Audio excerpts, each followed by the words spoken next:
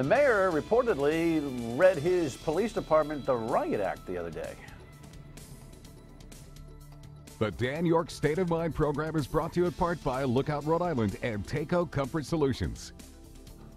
What mayor is that? If I had to ask you to guess which mayor might be inclined to do that, you might guess Mayor North Providence, Charlie Lombardi, because you'll be correct. He's not the only guy that, has to stand up sometimes and set everybody straight, but he did the other day, and he's got an interesting dilemma.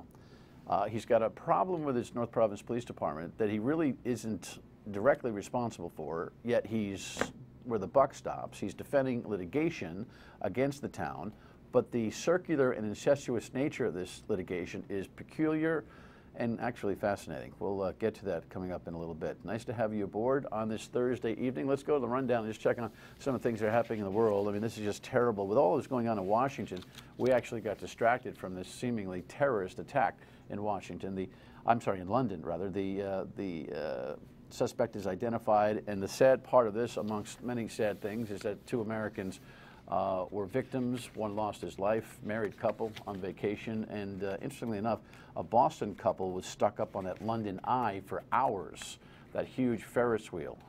No joke there. They came out okay, but they actually had a bird's eye view like this, higher still. I get woozy just thinking about being up that high, that long. It seems like the authorities have this down to a potentially isolated event. ISIS claims responsibility, and what else can you say? It's a fact of unfortunately, a fact of our daily lives. What's unprecedented, though, is the politics in Washington right now. When Congressman Nunes decided to take a little trip to the White House yesterday, he blew the cover off of what really is the way protocol usually goes with House intelligence. Here's the headline. Los Angeles Times has it kind of right. It did rock everything. Here's an update. House Intelligence Committee Chairman Devin Nunes, a former member of the president's transition team, came to the White House with new surveillance revelations. I briefed the president on the concerns that I had. Nunes told reporters conversations of Trump transition officials, including possibly the president-elect, were recorded between November and January. On numerous occasions, the intelligence community incidentally collected information about U.S. citizens involved in the Trump transition. The California Republican angered Democrats by briefing Mr. Trump before the full Intelligence Committee. The president needs to know that these intelligence reports are out there. Nunes said an unidentified source showed him about a dozen intercepted communications. None, he said, involved Russia. But Nunes fretted that Mr. Trump's name and those of other transition members were not redacted, as intercepts circulated within the intelligence community. Thank you all very much. The president was asked if he felt vindicated about his false claim former President Obama ordered wiretapping of his Trump Tower phones. I very much appreciated the fact that they found what they found, but I somewhat do. This is deeply troubling. Adam Schiff, the top Intelligence Committee Democrat, questioned Nunes' ability to lead the investigation and insisted that there is evidence of collusion between Russia and Trump officials. There is more than circumstantial evidence now. Republican Senator John McCain joined the Democrats' call for an independent committee. No longer does the Congress have credibility to handle this alone. And because of Nunes' actions yesterday, they don't know what they're going to do. He apologized. Look at this headline. I shouldn't have done it. The cover that he tried to establish, I think, for the president is clear. Now, there are those who will see it different ways, but it's clear. And I think he probably woke up this morning thinking, my credibility's gone. All right, healthcare votes. It's a big deal. As we speak right now, they're still trying to accumulate the votes on the Republican House side, and it's not an easy tussle. Headlines here indicate what the challenge is. And of course, in the past, the Washington Post and others have reported that 24 million people could lose their health care because of the transition of Medicaid, the lack of tax penalty that would be in this whole thing, and people feeling like they have more options not to buy. Quick update on that. Republican leaders are scrambling to figure out how to move forward with their plan to repeal and replace Obamacare. As of Thursday morning, CBS News counts at least 31 GOP members who plan to vote no on the bill. At least 9 Republicans would have to change their minds to pass the bill. I thought I was a good deal maker. I'm nothing compared to the president. Members of the conservative House Freedom Caucus were invited to the White House for a closed-door meeting with President Trump, who's trying to get their support. The caucus is demanding the plan lower health care premiums by rolling back essential health benefits, which mandates coverage for services like emergency room visits, maternity care, prescription drugs, and mental health. If we don't lower premiums, this bill does not do enough. The conservative Koch brothers have set up a fund to support the re-election of any Republican voting no on the bill. But as the White House and Republican leaders make concessions to conservatives, moderates are rethinking their support for the plan. Republicans vote to destroy health care coverage, especially in this brutal form, well, that vote is going to be tattooed to their heads. They can't say Donald Trump made me do it. Pennsylvania Congressman Charlie Dent met with House Speaker Paul Ryan late into the night. Afterward, he issued a statement saying he will oppose the bill and that he hopes the House can step back from this vote and arbitrary deadline to focus on getting health care reform done right. Meanwhile, the governor today had a briefing with the media talking about the millions of dollars that Rhode Island's going to come up with, has to come up with, and we short if these reforms come through in whatever form they do. It's going to mean a reemphasis on states replenishing Medicaid to keep the insured that came on board with Obamacare continuously insured. So it's going to be messy. But you know, no matter what the House does tonight, if they actually accomplish a vote, it'll be a beaten up package. It'll go to the Senate. It'll be beaten up some more. It'll come back. This thing is far from begun in some ways, rather than far from over. Speaking of the governor and what she's going to do there, she's going to have some new partners, of course, on the Senate side. This didn't make our rundown, but I just wanted to we sometimes leave some things out by accident. But wanted to note that Senate President Teresa Paiva-Weed resigned her post yesterday to be the president of the Rhode Island Hospital Association, the Association of Rhode Island Hospitals. Or it's something close to that. Anyway, Senator Ruggiero is going to be the new guy, it seems, and that will change some of the dynamics on some key issues like free tuition, the car tax, and marijuana, and we will examine that next week. In the meantime, here is a headline that the North Providence folks are dealing with. It is a headline that was in the paper. It's actually the one on the left. Sometimes we zoom that out. We apologize for not getting that done, but report lewd but not illegal. All right, this is an independent report that was commissioned by the North Providence mayor when litigation began from a female lieutenant who said that she was sexually harassed. Good evening, Mayor. Good evening, Dan. You need this like a hole in the head? As I stated once before, can't catch a break. Yeah, well, come on. You know, you got your finances in North Providence are in pretty good shape. You like a good battle every once in a while, although I can't pin this one on you. This is what happens when you decide that you're going to continue to be the custodian of a town that has some flavor. Long story made short, you know what we probably ought to do? Why don't we pause here? The reason I'm going to pause here, why don't you do this? Why don't you give me a summary judgment on what this case is about? Then we'll show the report on it, and then we'll dig into what I think is a very provocative decision made recently to address the command staff. Yes, so there was a complaint. Someone brought to my attention that there was a statement made, and you know, what I thought wasn't you know, very, very professional on the part of any law enforcement officer, and more importantly, in any business sector.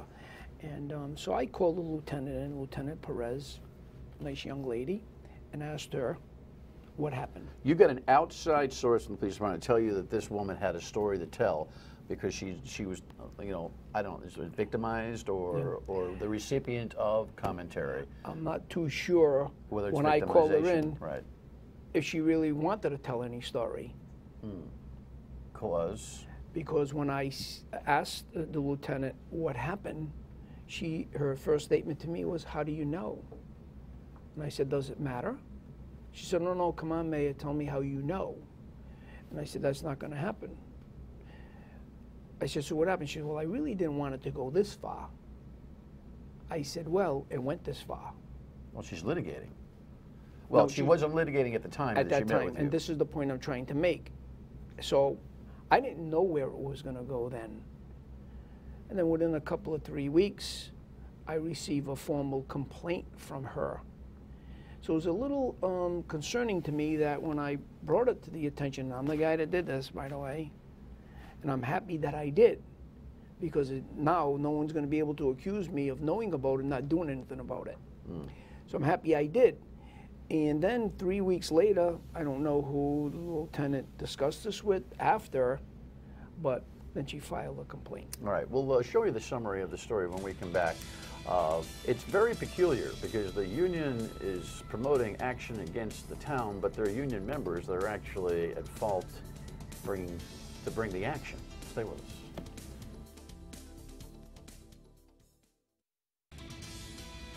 I think this story will help you understand the foundation of our conversation tonight. 9 months after it was commissioned by the mayor, an investigative report into the North Providence Police Department is finished. Allegations made by Lieutenant Dianza Perez in a lawsuit against the department and its interim chief all ruled legally unfounded. I am relieved with the findings and conclusions that there has been no actionable hostile environment, sexual harassment, no gender discrimination. Although the report found no legal grounds for harassment and discrimination, it did conclude there were comments made to Perez, including some about her body, that were objectively offensive. The inter-office banter is okay or thought to be funny at times when we are all getting along. Perez sat in the front row of the mayor's Monday news conference and told Eyewitness News off camera, through tears, she never thought she'd have to fight for her dignity. She's been on leave since last year. The fact that the mayor couldn't look Diana in her face once tells you everything you need to know about this mayor. Perez's attorney says they will continue to battle the town in court and will be examining whether the town colluded with the attorneys paid to compile the report. All right, so the idea that you didn't look at her, you told me on the radio that you just didn't want to accelerate the situation, correct? That's correct, and you know, would I say I'm afraid? Well, not that I was afraid, but I thought that if I even had eye contact with this young woman, that the first thing I would be accused of, even if it was 2 or 3 seconds, hey, did you see him? Did you see him staring at me? So I thought no reason to get into that. Huh. Well, that's a matter of judgment for you. You may think it's a damned if you do, damned if you don't situation, but in a way, I admire her for going and sitting in front of you while you issued your report. But basically, as the report, meaning our news report, indicates, there's some really bad behavior here. Absolutely. But there's no consensus with Mr. DeSisto's report that you don't feel like you need to run into a settlement or some kind of, well, let me ask you this. Do you feel like you got to go into a settlement? Because you don't think that there's real sexual harassment here as a systemic problem for this officer, correct? That's correct, and I don't feel that the town should be looking to make any settlement. I think the lieutenant and both the town need to, go through the process. Her attorney, one of her attorneys, not this one, but his partner, called the radio show last week and indicated that at some point he had reached out and tried to make some kind of non-monetary settlement so that she could get back to work, because they perceive her and she perceives herself, and I think you perceive her as a competent police officer who may have a bright future. You want to put this thing together? Love to have her come back. I stated that at the press conference. If you had anything to say to the lieutenant, what would you say? And I said I would say that she did a good job. We need for her to come back to work. Now, as far as they reaching out to the town, I checked with 3 attorneys. They said the only thing that they could find was an email that said, she'd like to, at some point she'd like to come back to work. As to any type of, any other comments, what would be the agreement, what would the town have to live up to, I don't know anything of that. All right. You, in addition to issuing this report that cost what? $30,000 or $40,000 then. Okay. In addition to that report that preceded the press conference, you made a visit, and you just dropped on me the script of your statement March 21st at 11 a.m. to the command staff of the North Providence Police Department. And I've been able to breeze through it, didn't read it completely, but if I'm not mistaken, a quick breeze of this tells me that you kind of read in the riot act. I did, because then when I, excuse me, when I commissioned this inquiry, or this report, so to say, I asked Mr. DeSisto not only to address the lieutenant's claim or complaint, to look at the whole police department.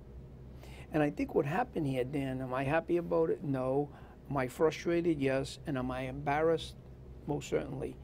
But I think a few of the officers that have been named here never thought that this would come out. And there's more that I've found out, you know, now that this is going on. What kind of things came out? Well, in other words, some of the statements. Meaning, in the context of the sexual harassment situation. Right. Yeah, there's some pretty really, there's some lewd stuff There's, here. there's no doubt about it. But is it boys being boys with a girl in the middle of the boys, and the girl actually was playing around with the boys? Meaning, I'm not talking about misbehavior, but just kind of dealing with it and, you know, giving it back. I mean, this is a classic. On the line sexual harassment case where everyone kind of feels like, it's fine, until somebody finally says it's not so fine, right? That's exactly what my statement was about the bantering. Look, it happens everywhere until you got a problem with me, I have a problem with you. Now it becomes harassment. And the more I'm listening to some of the officers that are starting to come forward now of some of the statements that have been made there in front of the lieutenant, and, you know, her being involved, it's disappointing. You know, it shouldn't happen. Well, here's the funny thing about the whole situation. You learn about a sexual harassment possibility. You bring the officer in. She says, according to you, where'd you hear about it? Isn't it actually showing any proclivity to want to talk to you about it? A few weeks later, you get a complaint. You do the investigation. Now you got some litigation threats. She's a good officer who ought to be able to get back on the job with some kind of reconcile. Her lawyer suggests, though, that it's an obvious litigation win, but he's not suggesting necessarily that they need money. The union is pressing this on her behalf, yet most of the personnel in the police department who are implicated in this report, having caused the environment that causes the litigation, are members of the union. So what do you do now? So this is the dilemma, Dan. So now we go out and we start to reprimand the captain that made that very bad statement. We reprimand a lieutenant that made another statement. We reprimand another lieutenant, a sergeant or a couple of sergeants. They're all protected by the Bill of Rights. We've been through this 3 or 4 times before. Which is going to cost you dough, the townspeople dough. A ton of money. And in the end, when you look at the report says there's no sexual harassment. So we're trying to figure out. That's not a report. That's not a judicial or jury decision. That's a pretty doggone good lawyer who's got a perspective on this, and who gave you obviously some objective fact scenario here. At the same time, her lawyers will see it differently. How do you work your way out of this whole thing? Well, when I went in the other day, I told them, hey, look, you know, I hope everyone's proud of themselves here. But you know, sound like my mother when I get myself jammed up. But you need to work this out. You might not like him. He may not like you. We have a police department to run. It's the law enforcement agency of the town. This is not any, you know, well, I don't want to downgrade any other department. This does not need to happen. It's not going to happen. Does it happen with change of leadership? I mean, Chief Pelagio is the acting chief. I mean, you've been fairly bullish on him. Are you still evaluating his situation? I am. I will say this to you. He's sharp at the edges. He's all cop. And when you're faced with some of this nonsense, Dan, it's very easy to get frustrated. And it's very easy. Look, some of the things that he said was not good, not right. But, I mean, I know some of the things there, and I think you know me. I don't know that I could have even, you know. Well, the acting chief is sort of implicated in this litigation, but he's not the nastiest player in it. The union doesn't like him, right? They don't like him. Here's my take on this, if I can. So the lieutenant comes in to me I call her in 7 o'clock in the morning. How did you find out? We go through that. 3 weeks later, she files a complaint. The whole world knows that I've had a problem with the union. They pick at my announcer on my headquarters, the union president, the whole ball of wax. Then all of a sudden, here comes the complaint. I showed you a picture here. No one's going to tell me that the union did not take a play. Yeah, this picture is what of the complainant and her lawyer, and it's the union's lawyer and the union president. So you think there's a bigger agenda here? Absolutely. All right, when we come back, we'll tell you what that is. And by the way, there's some good financial news in the town of North Providence. In case you're interested, stay with us. All right, bottom line, the problem in North Providence is not necessarily the chief, but will a change of leadership be inevitable here? Because you can't be running the police department all the time. No, and I'm not, listen, and I'm not running it now. I don't micromanage. They know what I expect of them, and hopefully after this meeting the other day, they all understand it's no nonsense. I'll give you an example, Dan. Yesterday morning, I couldn't sleep. It was about 3 o'clock in the morning. I went to the police station. I walked in the police station at 4 a.m. The first guy that answered the door, I said, "I'm sorry I woke you." You want to blame the chief? They got to straighten out their own problem. My problem is how much money do I expend of the taxpayers' dollars fighting litigation, trying to bring them to their senses. I keep saying, Dan, as I said with the fire department, and we're getting along great now, your job is to run to the police calls. We'll take care of running the police department. They want to run the police department. And in the meantime, Dan? Meaning the union. Right. In the meantime, $87,000 was the average pay up there. Right. The pension is funded over 90%. Is there a timetable on reviewing the chief situation, or is that just something that's to be determined? To be determined. Right. By the way, you got a good ratings report. You got 30 seconds to tell me how successful the bond rating is. It went up, right? This is the 6th bond rating increase that we've gotten since I've been there. We're one step above junk bond. When I came here, we were bound $10.5 million a year for cash flow. We couldn't buy anything. We're now a AA bond rated town, and we have an $8 million surplus. We're 7 years ahead of the program that we set to take the town out of financial disaster. And there's your update on the town of North Providence. Well, it's never boring. No, yeah, it's never boring, but I mean, I wish it could get a little bit better. I think it's the water they drink on Middle Spring Avenue, Dan. Really? Yeah, Middle Spring, that's water. Maybe you should check the plumbing. There might be some bad pipes. Well, final word when we come back. Stay with us.